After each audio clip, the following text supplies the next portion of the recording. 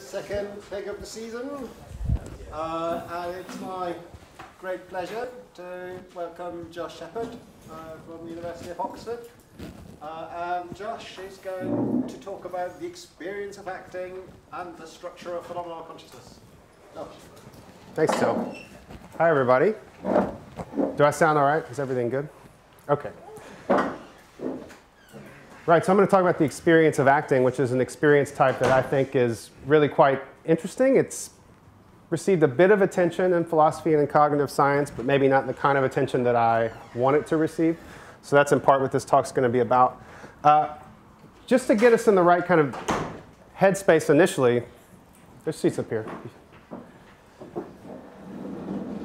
I'm going to start out by reading a passage from a short story by Ernest Hemingway.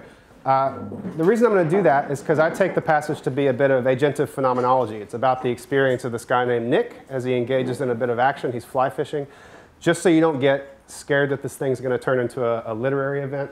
It only lasts for 3 slides. So, OK. So I'll start out just by reading it. There was a long tug. Nick struck and the rod came alive and dangerous. Bent double, the line tightening, coming out of water, tightening, all in a heavy, dangerous, steady pull. Nick felt the moment when the leader would break if the strain increased and let the line go. The reel ratcheted into a mechanical shriek as the line went out in a rush, too fast. Nick could not check it, the line rushing out, the reel note rising as the line ran out. With the core of the reel showing, his heart feeling stopped with the excitement, leaning back against the current that mounted icily his thighs. Nick thumbed the reel hard with his left hand. It was awkward getting his thumb inside the fly reel frame. As he put on pressure, the line tightened into sudden hardness, and beyond the logs, a huge trout went high out of water. As he jumped, Nick lowered the tip of the rod, but he felt, as he dropped the tip to ease the strain, the moment when the strain was too great, the hardness too tight. Of course, the leader had broken. There was no mistaking the feeling when all spring left the line and it became dry and hard. Then it went slack. OK, so there's maybe a number of different passages I could have drawn on to illustrate what it is I actually want to illustrate. I picked that one because I like that story. The main thing that I wanted to illustrate is in this bit of action, there's actually a range of different experience types that seem to be present in Nick's experience. So there were experience types that Hemingway talked about that we might call agentive. That is to say, Nick was consciously trying to do a number of things. He was striking with the rod. He was trying to stop the reel by awkwardly jamming his thumb into the fly reel frame, and so on. There were a number of perceptual experience types. So Nick perceived the sound of the reel, the weight and motion of the rod, the temperature of the water, and so on. And then if you go in for cognitive phenomenology, phenomenology associated with our cognition, Nick did have a few experience types that you might call cognitive. He anticipated the moment when the leader was about to break, for example. I take it this rich phenomenology that's often associated with bits of bodily action raises a kind of question. We might say, how do these elements fit together in experience? And we might also ask, how do they come apart in cases in which they come apart? And what I want to do today is to try to argue about one particular part of normal experiences of acting and give a story about how they fit together that I think has interesting ramifications for psychology and philosophy quite generally. So here's a claim to get us towards the bit that I want to focus on. It seems to me that we don't experience when we act a trying and then loosely associated bodily movements and visual events that follow. Rather, we often experience our bodily movements in some sense as active. And we experience sometimes events in the world as things that we're doing or as things that we've done. And I want to try to give an account of that. So here's the program.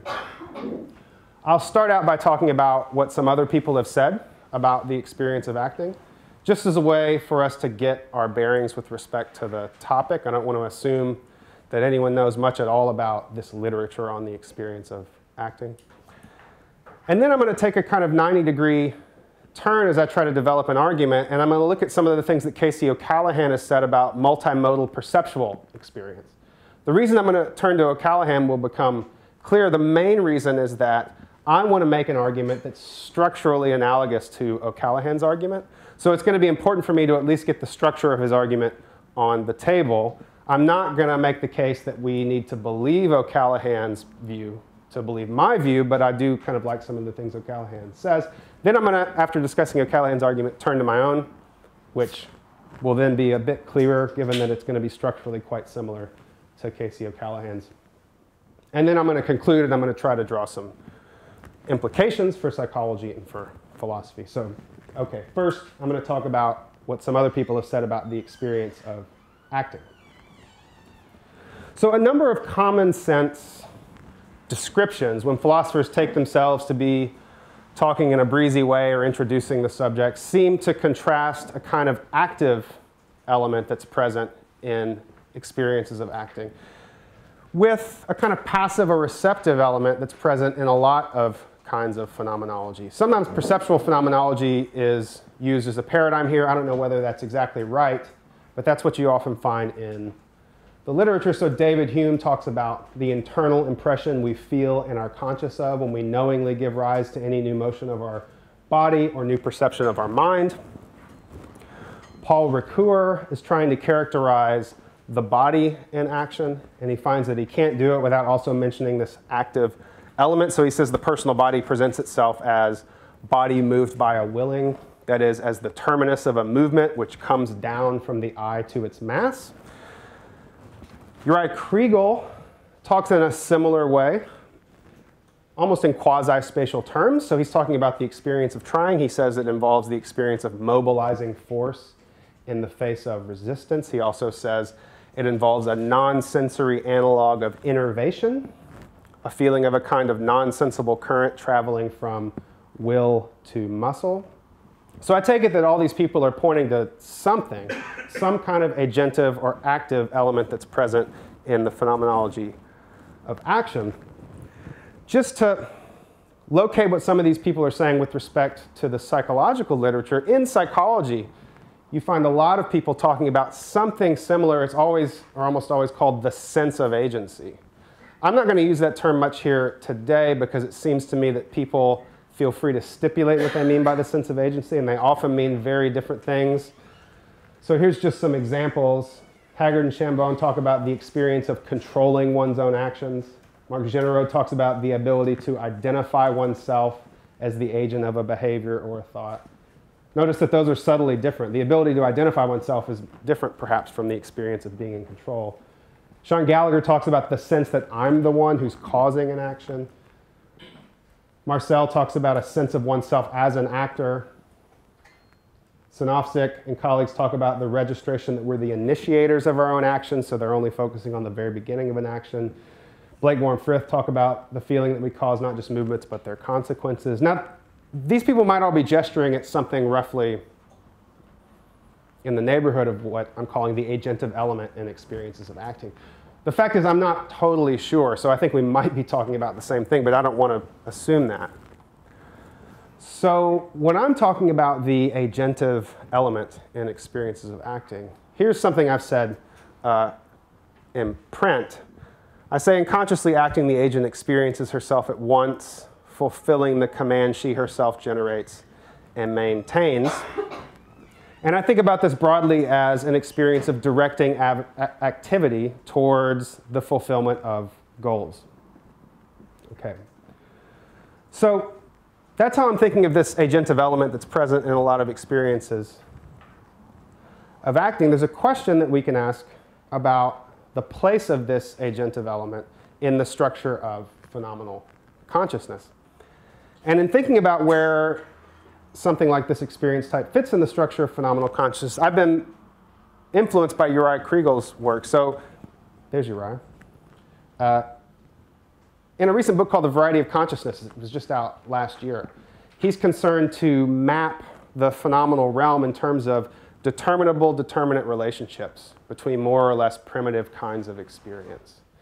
So let me explain what he has in mind there. He thinks of the most determinable kind of phenomenology as what its likeness phenomenology. That's the technical philosopher's term. It's really awful. But the thought is, look, when you're in a phenomenally conscious state, there's something it's like for you to be in that state. And that's what all phenomenally conscious states have in common. And there are a number of ways of making that conscious state more determinate. That's where you get to what Kriegel calls the second layer within phenomenal consciousness. And this is where you find what he calls primitive kinds of phenomenology. So you might say, well, one way that there's something it's like for you to be in the state is if it's a perceptual kind of state. You might also think that there's cognitive kinds of phenomenology. He uses this word algedonic phenomenology for stuff associated with pleasure and pain. And I take it that it's an open question just how much stuff ought to be at that second layer. Some people think it's just perceptual stuff. All consciousness is perceptual. Other people think there's a wide range of different experience types. Uriah Kriegel argues that there's at least 6 at this second layer. That's not important for me. I'm just trying to give you a sense of the picture. And so then you can make these second layer kinds of phenomenology even more determinate. So there's different ways for an experience to be perceptual. It might be visual. It might be olfactory. It might be auditory. And so on. And you could even go down to the 4th layer if you're talking about visual, because there's different ways for things to be visual. Of course, they can have different colors and so on. So when I ask, where does the agentive element in the experience of acting fit within the structure of phenomenal consciousness, I'm trying to ask, is there a place for it at the second layer? Is there a fundamentally proprietary kind of agentive experience alongside, say, perceptual experience? And I've argued in other work, and some of the students that I talked to earlier today read a paper where I kind of make this case.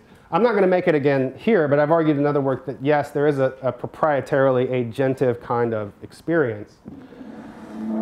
I'm not the only one that's argued that kind of thing. Terry Horgan's argued it. Uriah Kriegel's argued for that kind of thing. I just want to give you a quick flavor of how those kind of arguments go. It won't really help if you disagree with me, if you're already jumping off the boat or whatever. But arguments typically go something like this. You might make a phenomenological kind of argument and say, well, look, there's just no good candidates for really capturing, really describing the phenomenology that make reference only to, say, perceptual phenomenology. And so phenomenologically, we're forced to accept this primitive kind of agentive phenomenology. Others turn to more empirical work. So you might say there's a lack of empirical motivation for a view on which you could reduce the experience of acting to other kinds of experiential categories. Lopoulos has got a paper that argues that way. You might say there's positive empirical motivation for accepting that something, for example, the experience of trying, is fundamentally agentive. And I've argued for that kind of view. I'm going to take that for granted here today just so I can move on with the picture that I want to offer you. And then ask this question. How does the agentive element that's present, this experience of being in control or this experience of directing your activity, relate to the perceptual experiences you have while you're acting? So it seems clear that while I'm acting with my body, I'm having a range of perceptual experiences. They seem to be related in some way to what I'm doing. What's the nature of the relationship? There's roughly 3 kinds of views that are out there. And I'll discuss the first 2 just briefly. I'm going to argue for the unified view, what I call the unified view. The first view you might call a trying-based view or an intention-based view. And I don't want to spend a ton of time on it, but actually a few prominent philosophers have endorsed it. John Searle has argued for this. Christopher Peacock has argued for a version of this. And Uriah Kriegel has argued for a version of this.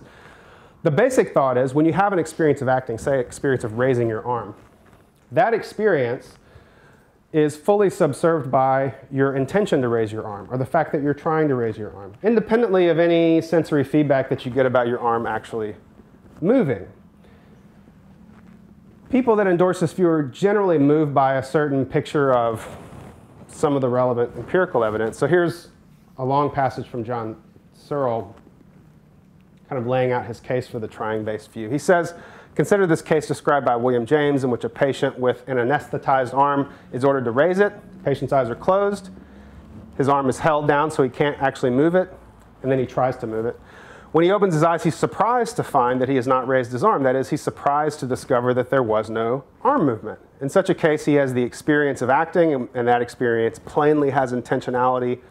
We can say of the patient that his experience is one of trying, but failing to raise his arm. Such a case is analogous to the hallucination case in perception because the intentional component, that is the experience of the arm actually going up in an active way, occurs in the absence of the conditions of satisfaction. So one reason that I don't think the trying-based view can work is I think this is a kind of misreading of what James was even talking about. You'll notice in this case, the guy closes his arm, his eyes, tries to raise his arm, and then he's surprised to find that his arm hasn't gone up. That doesn't mean he had an experience of acting. It just means he expected that his arm would be up. Maybe he had an experience of acting. But actually, more recent work that works with people who've been anesthetized or temporarily paralyzed seems to indicate that they can discriminate between having an experience of trying to do something and actually having the experience of succeeding in doing the thing. So I don't think a trying-based view can really work for explaining all experiences of acting. If you think that the trying-based view can't work, you might be tempted to go to a mere co-consciousness view. To explain what I mean by that, here's a line from Carl Genet, where he's kind of pointing out a co-consciousness kind of view. He says, when I say a word out loud, there's a mental event, my willing the appropriate exertions of parts of my body, that indirectly causes a second mental event, my having the auditory sense experience involved in hearing the sound I've produced. So Genet thinks there's this active element, he calls it a willing, and then there's this loosely related sensory experience, actually hearing the thing that he's saying. And these are present within the same conscious mental episode, perhaps, but that's about it. He talks about a relationship of indirect causation between them. And in other work of my own, I've articulated a kind of mere co-consciousness view about how tryings relate to perceptual experiences. And the reason I did that is because I couldn't really see how to argue for anything stronger than that on empirical grounds. So what I'm going to try to do today is give you the best argument that I've been able to cook up. I think that a mere co-consciousness view has got to be right about some of our phenomenology while we're acting. Not everything in our experience while we're acting is given as a piece of action, of course. So the question that I want to ask is, are all experiences of acting explicable as merely co-conscious conjunctions of, say, agentive and perceptual elements? And you can look through the literature. I've searched high and low for people who have talked about this in a way that seems satisfying to me. You get some suggestive remarks, but they're ultimately all somewhat elusive, I think in part because I'm formulating this question in a way differently than maybe some others have. But in people like Elizabeth Pashery, Terry Horgan, Benjamin Mossel, and Brian O'Shaughnessy, suggesting that maybe the unified view is something that they would endorse, but it's a little difficult to say. So Horgan, Teenson, and Graham in an early influential paper on agentive phenomenology say that in the experience of acting, there's something phenomenologically distinctive that incorporates but goes beyond the phenomenology of one's own bodily motion. But they don't say much about how this incorporation is meant to work, so how the experience of acting might actually bring together willing and one's body in certain kinds of ways. Brian O'Shaughnessy says, as a general rule, the phenomena of the inner and outer world of consciousness tend not to relate as ships in the night. Indeed, typically a measure of natural unity is present across the main sectors of the stream of consciousness, both between the voluntary practical and the perceptual cognitive. So it looks like O'Shaughnessy might be saying something like what I want to say, but it's not clear to me. And in that passage and the surrounding passages, O'Shaughnessy's primarily concerned to talk about epistemic properties of the stream of consciousness, and that's not really what I'm talking about here. So I don't know if O'Shaughnessy would agree with me. So what I want to do now is try to build a case, an empirically grounded case for this unified view of the experience of acting. And as I said, I'm going to take a 90-degree turn initially and talk about some of the things Casey O'Callaghan has said about multimodal perceptual experience. Now, Casey O'Callaghan's written 4 or 5 papers about this kind of thing lately. They're all quite good. I'm going to focus on one paper of his that's from last year in the Journal of Philosophy. The reason I'm focusing on that paper is I don't have time to go into all of O'Callaghan's work, or indeed all of the massive amounts of work that's been done lately on multisensory perception. In this paper, I think O'Callaghan's argument is perhaps the clearest. And I just want to get the structure of his argument out there, because that's what I want to use. So to understand O'Callaghan's argument, you need to at least understand this notion. O'Callaghan's interested to try to say something about what it means for a type of experience to be associated with one modality or another, right? So what makes an experience type visual versus auditory, and so on. And this is actually more problematic than you might think, given rich data about multisensory integration. The reason is that it looks like a lot of perceptual experiences result from something like subpersonal interaction between processing that might come in via different sensory channels. So O'Callaghan says a mere experience of a modality is one that could take place as one's overall perceptual experience at a time, as though one's other sense organs were blocked or anesthetized, and he thinks this gives him a notion of what it means for an experience to be associated with vision or olfaction or whatever. Then he formulates this thesis. He calls it the thesis of minimal multimodality. This is it. The phenomenal character of each perceptual episode is exhausted by that which could be instantiated by a corresponding merely visual, merely auditory, merely tactual, merely gustatory, or merely olfactory experience, plus whatever accrues thanks to simple co-consciousness. And he wants to argue that this thesis is false. So having falsified this thesis, he's allowed to say the things he wants to say about perceptual experience being richly multimodal, not reducible to experience just in the individual modalities, and so on. So how does he argue against this thesis of minimal multimodality? His first premise is phenomenological. And this is one reason I'm interested in O'Callaghan's work. It seems to me to work back and forth between interesting claims about phenomenology and then really interesting assessment of a lot of good work in psychology in a way that's philosophically interesting. I'll give you the boring version, and then I'll try to explain what exactly O'Callaghan has in mind. So he tends to put things in this way. In the phenomenology of object or event perception, that is to say you perceive an object, a ball or something, or you perceive an event, something's happening, there's a phenomenal character as of some object or events being jointly two things. He says F and G, jointly F and G, where F is associated with one modality and G is associated with another modality. What does he have in mind by making this kind of claim about phenomenology? Well, it's clearest in the case of common sensibles, so experiences that have a temporal or spatial character.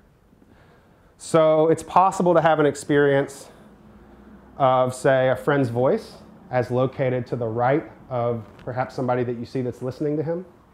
In that kind of case, it looks like your experience has a kind of spatial character to it, where part of the spatial relationship you're perceiving is given through audition and part of the relation is given through vision, right? Similarly, it's possible to have an experience, I don't know how much this occurs in Edinburgh, where I grew up in Tennessee, it would happen all the time, of thunder and lightning, right? And in that kind of case, you see the lightning and then you hear the thunder, so you're experiencing something that has temporal character, a kind of temporal relationship between something that's given through vision and something that's given through audition. And of course, there's plenty of examples using other sensory modalities as well. Now, O'Callaghan thinks that you can't fully explain the spatial or temporal character of these kinds of relationships without talking about rich multimodal integration. And so he thinks there's this phenomenology of these things being jointly bound to the same object or event. How is he going to argue for that? It's at this point that he turns to the empirical evidence. And so here, I'm putting this explicitly as a premise, but actually, this is just an assumption that O'Callaghan's working with. I think it's worth bringing it to the surface. So I want to say, here's an assumption that we can make explicit. The phenomenal character that's in question can be given an information processing explanation. That term is mine. I'm trying to make explicit something that I think a lot of philosophers and some psychologists who like to move in between claims about phenomenal character and then claims about mechanism and structure and function often assume. And it's an assumption that I'm happy to share. So what is an information processing explanation? It's not an explanation that could close the explanatory gap. So the explanatory gap, for those of you that might not know, is meant to be this mysterious thing that keeps consciousness somehow separate from considerations due to structure and function. It's the kind of thing that keeps philosophers in business, really. Whatever you think about the explanatory gap, information processing explanation doesn't need to be that kind of thing. I think it's a kind of explanation that can do some bridge work between the mechanisms that plausibly undergird conscious experience and the character of that conscious experience. So here's kind of what I have in mind. I think information processing explanations can illuminate contrastive features of phenomenal character. So why does one thing appear to be one way at a time rather than another? It can illuminate structural features. Why does some aspect fit into your total experience at a time as it does? I think it can arguably illuminate functional features of consciousness. So what causal role does an experience, or at least its neural realizers, play? And that's the kind of experience O'Callaghan's looking for, or experience, the kind of explanation. Now, these premises are kind of a mouthful, so I'm sorry, but I'll try to explain. So here's the third premise. It's basically this. There's two good candidates for an information processing explanation of the kind of spatial and temporal perceptual experience O'Callaghan's talking about. One is that it depends upon co-conscious modality-specific information processing mechanisms. Okay, that's a mouthful. The basic idea behind that kind of explanation is this. You might have mechanisms to do with audition that are processing temporal or spatial information, and that makes its way into experience. So you have kind of space associated with audition, spatial experience. And you might have spatial experience associated with vision. And these things might be merely co-conscious. And so you might associate them in memory or in thought or something like that, but not in perception itself. There's not going to be anything essentially connected between spatial experience that's presented by these modality-specific mechanisms.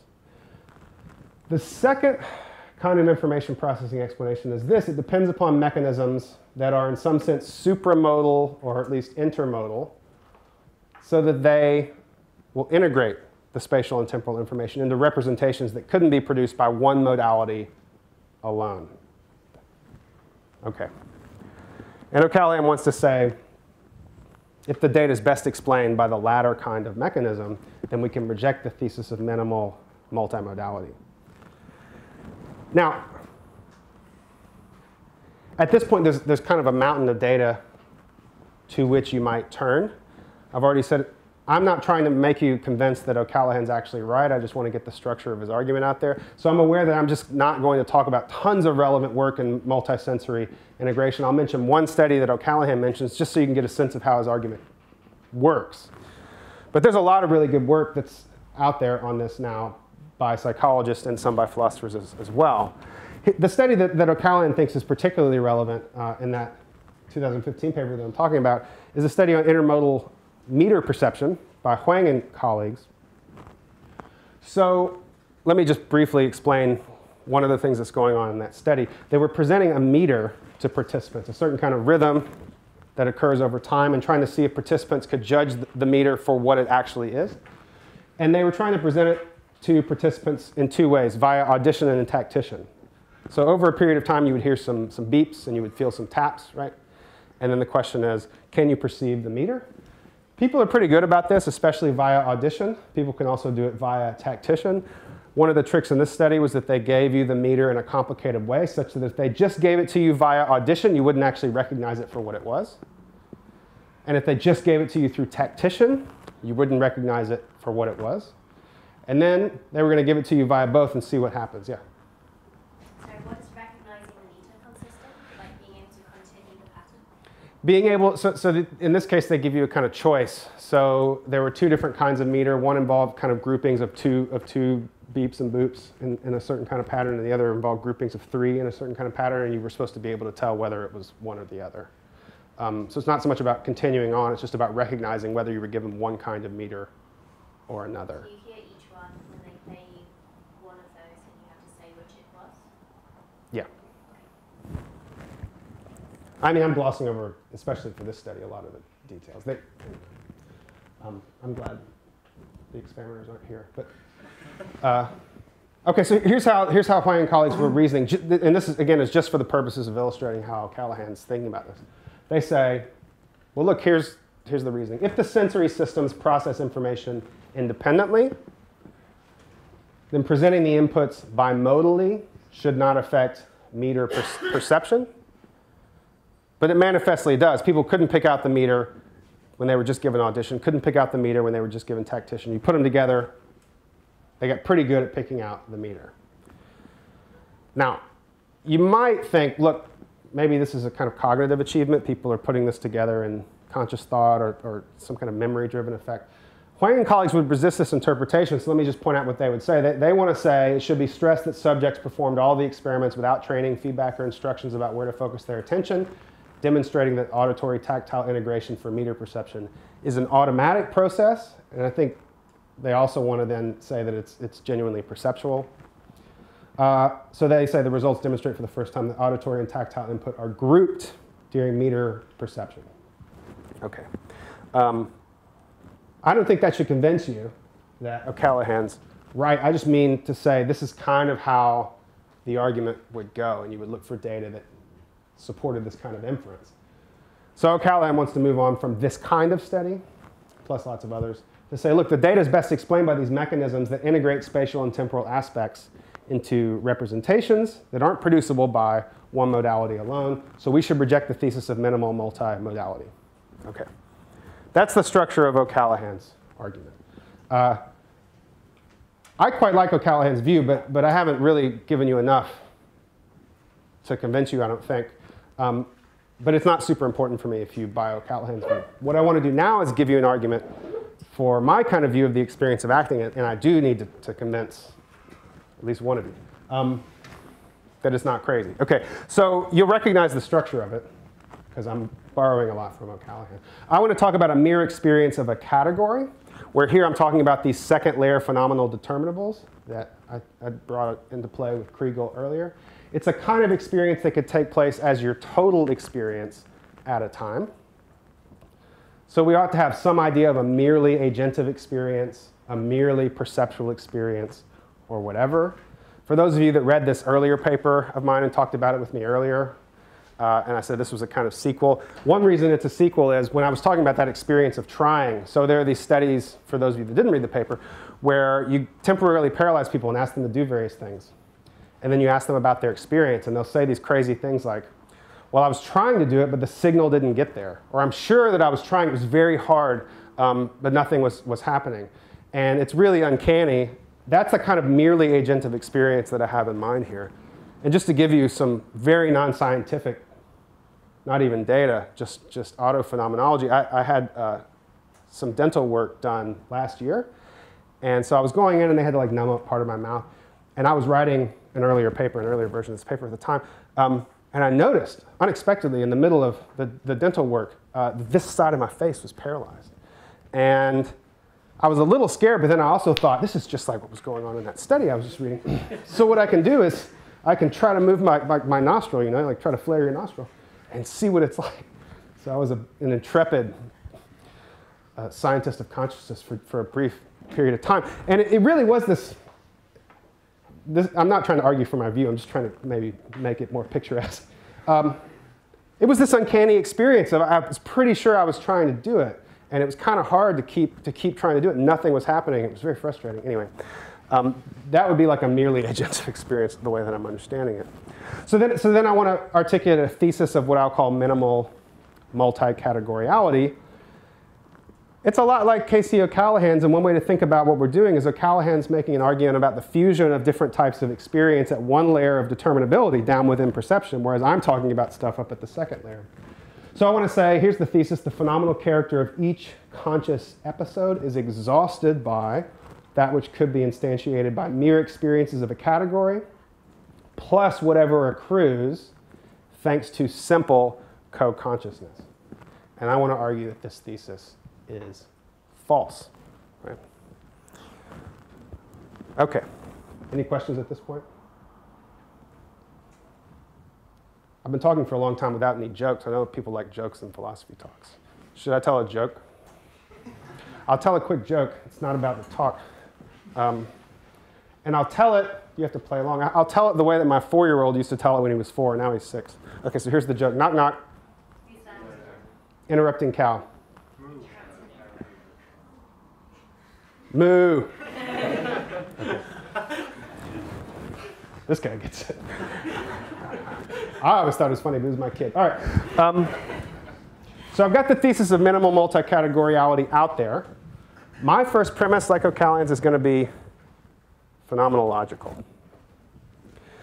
And look, the phenomenal stuff that I want to talk about is maybe clearest in the kinds of actions that Elaine Bennis seems to be performing here. So actions involving multiple bodily effectors at a time. So an action that involves a kick in one direction, maybe a punch in another direction, and maybe a head swivel. all at the same time. So something like that. What I want to say about those things when I just think about the phenomenology of them is it doesn't look to me like I'm trying to do all those things individually and I have this associated perceptual experience. It all feels unified in a certain kind of way. I want to say I'm actively moving my body in space and time, and it's very difficult really to pick out the agentive from the perceptual elements. So here's the phenomenological premise. In the phenomenology of action, there's at least sometimes a phenomenal character as of an event's being jointly agentive and perceptual. So an active direction of the body in space and time, and a bodily movement, perhaps, in space and time. That's the phenomenological premise. It's always possible to jump off just right there, but just give it to me, just for fun. And then I want to proceed in the way that you might expect. I think we can try to give this an information processing explanation. I think the best candidates for an information processing explanation are roughly two.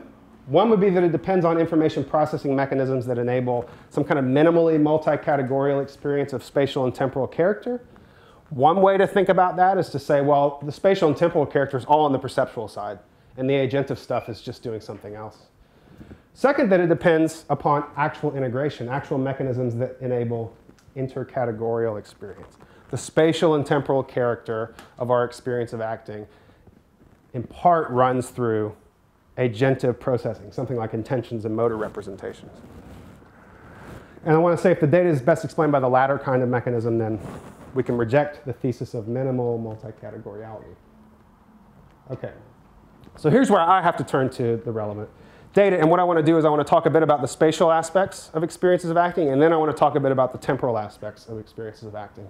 So when thinking about the spatial character of experiences of acting, one good place to go is to work on the rubber hand illusion. So many of you will already know about the rubber hand illusion, but basically the way it tends to be generated is like this. You put your hand out of sight, like say under a table or something, and you look at an artificial hand that's displaced from you to some degree. It actually sometimes matters how far away it is. There's limits to how far away it can be, it seems. And what happens normally is your hand is stroked at the same time as the hand you see. The artificial hand is stroked. It's important that it be synchronous. If it's asynchronous, you don't get the illusion. But if it's synchronous, you will start to experience your hand over there, where the artificial hand is. And it looks like what's going on in this kind of case is you got spatial information from tactician about your hand being where it is. You also have spatial information from vision about your hand being over there. There's a kind of conflict. And it's resolved typically in favor of vision. Vision tends to dominate. This is often multimodal perceptual interaction, at least. So even in the meter perception, one thing I didn't talk about is audition tends to dominate tactician, because audition tends to be more reliable, it seems. So that's the passive induction of the rubber hand illusion. Lately, people have been inducing the illusion actively. That is to say, you put your hand out of sight and you move it in certain ways, and the hand that you see moves in the exact same ways. This also generates the rubber hand illusion. So one thing you can ask is the fact that action is involved important for the construction of the illusion? Might not be. Your hand is still moving, so it might just be that the movements of the hand are sufficient. Or it might be that something about the spatial character of your action depends on the fact that action is involved. So there's a few different studies that offer some relevant data. In the interest of time and in the interest of talking about what I think is probably the best study, I'll just focus on this one by Sekiris and colleagues. They induced the rubber hand illusion both actively and passively. And then they measured proprioceptive drift. This is a measurement that experimenters tend to think gives you some behavioral evidence that the illusion was successful beyond just the report of participants. So what happens usually is you generate the illusion. People say, yep, it's feeling weird. It's feeling like my hand's over there. And then you ask them, well, where's your hand? And they'll point in a measurable way. In this case, I think the hand was presented on a kind of screen. It was above. And they would say, well, point to the place on the ruler where it feels like your hand is at. And they would kind of point up closer to where the artificial hand is. That's proprioceptive drift, the extent to which your judgment goes in the direction of the artificial hand. What was interesting about this study is, first of all, that they have both active and passive illusions generated. Secondly, that the measurements of proprioceptive drift were different between the active and passive. So what was happening is you were moving your finger and you were having this finger stroked. In the active condition, they would say, where does it feel like this finger is? You would make a judgment. You would get proprioceptive drift. And then they would say, where does it feel like this finger is? The finger that you weren't moving, pinky finger. And you would also get proprioceptive drift. But in the passive condition, they would say, where's this finger? You would get proprioceptive drift. And then they would say, where's this finger? Finger that wasn't touched. No proprioceptive drift. So that's what they mean when they say the proprioceptive drift spread to the entire hand in the active condition. Now, why would that be? In the paper, the 2006 paper, they speculate maybe it has something to do about with the action needing the whole hand kind of given to you as an object, so some kind of unity is necessary. They go a bit further than that in this 2007 paper that I'm quoting here and talk about organizing principles in different cortices. So they say representations in primary somatosensory cortex, which is plausibly all that was involved in the passive case, and representations in primary motor cortex, which might have been involved in the active condition, have quite different organizing principles. The receptive field of neurons in somatosensory cortex corresponds to a small, well-defined skin area, which would explain why it didn't transfer drift to the pinky finger, while somatotopy in motor cortex is integrated and overlapping between fingers and hand, which might give you some explanation of how proprioceptive drift spread. Namely, representations from motor cortex, motor representations of actively moving the hand were important for generation of the illusion. So I think that's some evidence. That's some evidence that the spatial character of experiences of acting integrates these agentive and perceptual elements in the ways that I've been suggesting. Now I want to turn to temporal aspects of experience of acting. And one thing to say initially, just as a way of being friendly to myself, is we might ask, what should our priors be about this? Is agentive stuff, motor representations and intentions, should we predict that those actually are richly integrated with perceptual stuff to give you the temporal character of your experiences of acting? And I think you might actually go ahead and predict that you should expect to find this rich integration. So just quoting from a recent review on the role of the motor cortex in certain kinds of temporal processing from Merchant and Yarrow, they say, it's now clear that the brain regions traditionally viewed as motoric form a part of a core timing network which interacts dynamically with sensory regions to support a range of timing needs. They say the motor system strongly influences temporal acuity in action and perception via strong dynamic signals that internally represent time, predict sensory events, and drive behavior. Now that's just me uncritically taking on board what they're saying in this review paper. But I think it's not unreasonable to predict something like rich integration in the temporal character of our experiences of acting. Now in favor of that, I'm going to talk about one particular study by Stetson and colleagues. This was a study that ostensibly wanted to study something called temporal recalibration. So I'll describe the study setup to you. They had participants press a button and see a flash, and the flash would follow the button press in two different lengths of time. So in the baseline condition, the flash would appear 35 milliseconds after the button press, 60% of the time. And in the injected delay condition, the flash would follow the button press 135 milliseconds afterwards, 60% of the time. The reason that that happens in 60% of trials is that's enough for you to begin to learn that that's the normal thing. And what they predict would happen, what tends to happen, in this case we now know, thanks to lots of studies that have come after this one and a few that came before it, is that you tend to recalibrate your experience of the distance between these events in light of the normal distance that you experience. So what would normally happen is 60% of the time this happens, you tend to group these two things together as pieces of the same kind of event, or the same sequence.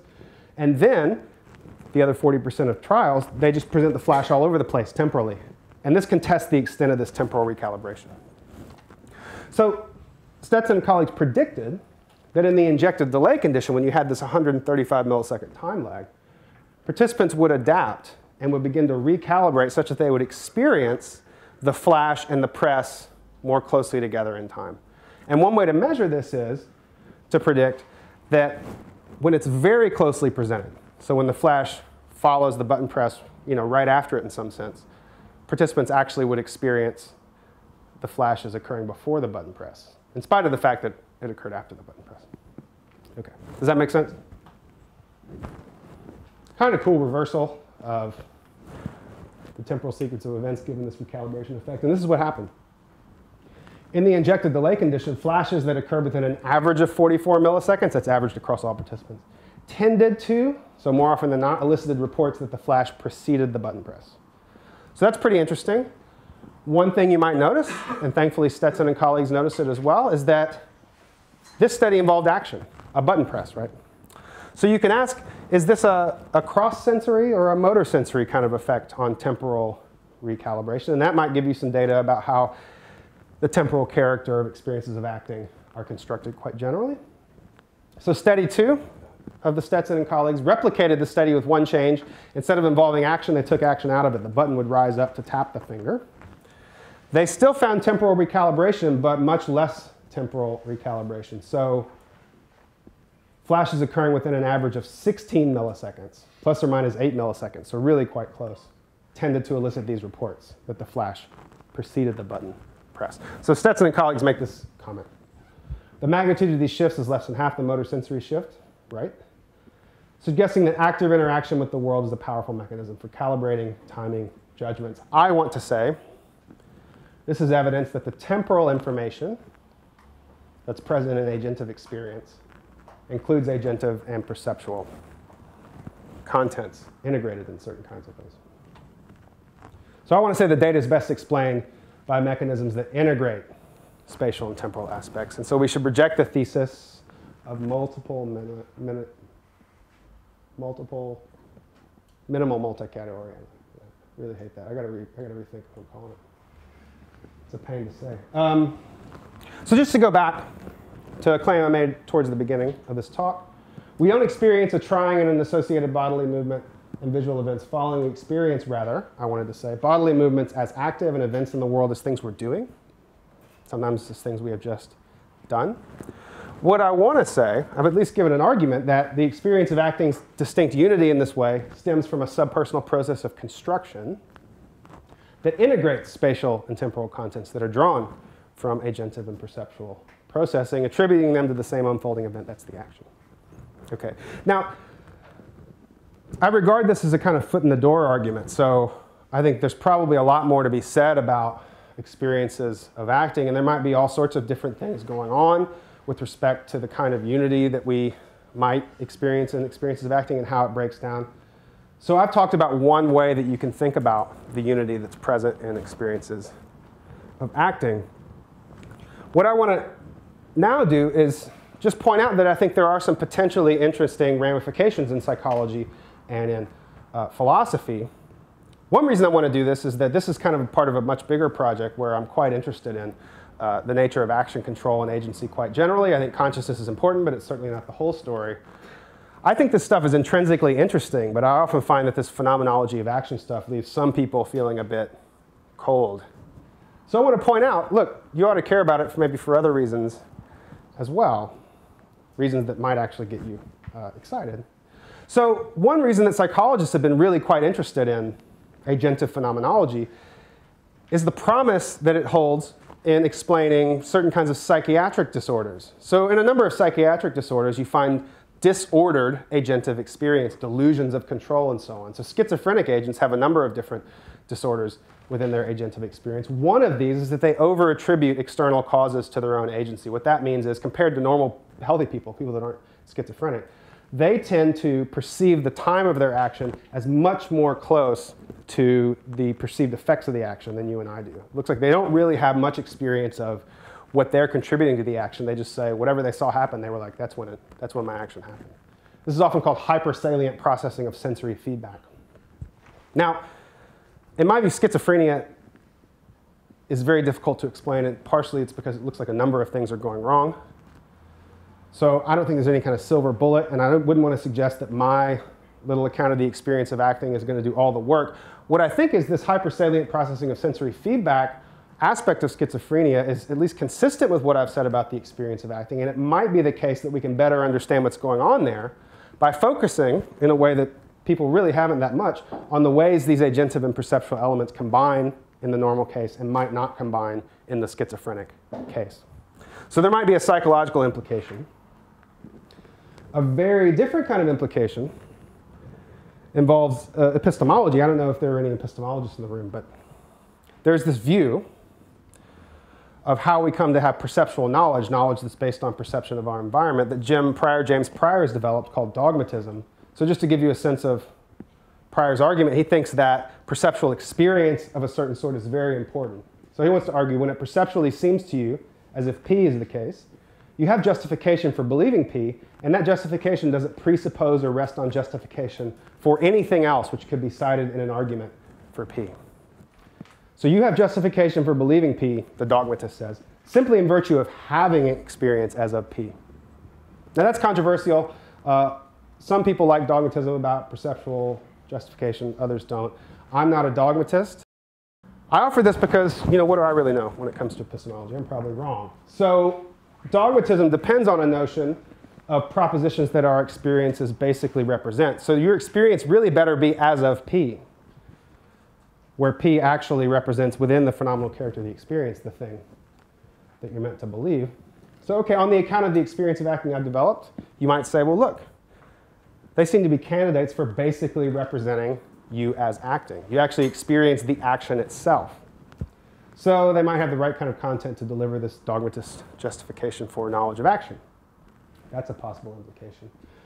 That's not one that I'm super excited about. I actually like this one a little bit better. So in a recent paper talking about practical knowledge, Caitlin Farkash argues that many of the answers to embedded questions that constitute our practical knowledge, she talks about knowledge WH, that's like knowledge what, knowledge whether, knowledge why. I don't know how to pronounce it.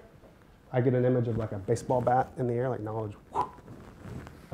If someone knows how to pronounce it, I'm serious, I don't know. I'm a little embarrassed. But okay, so our knowledge sometimes might be available, she says, only through or with the aid of a complex sensory experience. So I'll give you an example of what she's talking about. She's talking about a sailor and how a sailor can know all sorts of things about how to sail that she doesn't know, even though she's read a lot about sailing. So she says when the sailor knows she can lean out this far, the content involves a proprioceptive presentation.